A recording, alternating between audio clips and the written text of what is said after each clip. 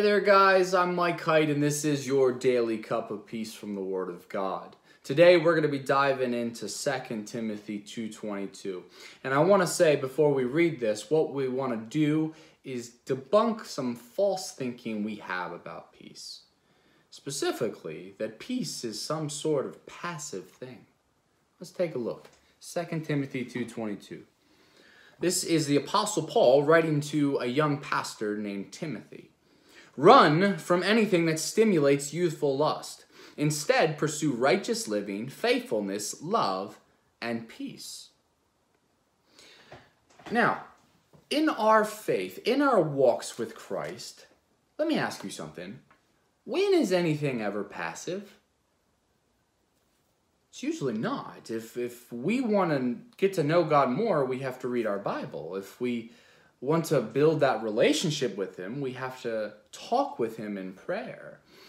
If we want to grow ourselves in our relationship with God, we need to surround ourselves with other people and make the effort to get together, small groups and Bible studies. Nothing is ever passive. So why should we think that peace is any different? And Paul says it right here, pursue peace. It's in these list of things that we are pursuing. And I'd say that peace will come as a natural result of pursuing these things that Paul talks about here. Let's look at them for a moment. First of all, he says, run from anything that stimulates youthful lust.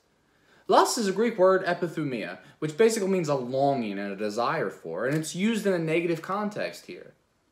Basically, that means if there is something, whatever it may be, an object or even a person that is stirring up in you a desire for something that is contrary to what the Word of God wants for you, he's saying run.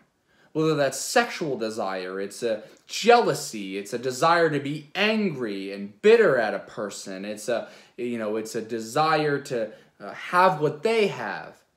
Whatever it is, Paul is saying your best defense against these temptations is a good pair of running shoes. Instead of putting ourselves in these situations, we are to pursue righteous living, pursuing of molding and conforming our lives to what the Word of God says. That'll bring peace. What else does he say? Well, he says pursue faithfulness. Much like righteous living, it's a faithfulness to what we say we believe in.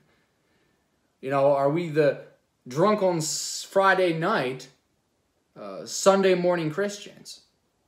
You know, are we shacking up with people who we are not married to, but yet lifting our hands? You know, there's a disconnect there. And pursuing that kind of faithfulness will bring us peace. And look at that one. Love. Love. What is this? Love for God. Love for others. Jesus said that was the two greatest commandments. And if we're pursuing those, then we will be pursuing peace. Because, ultimately, to pursue God is to pursue peace. God loves you. And I encourage you, by the promised power of the Holy Spirit, pursue peace today.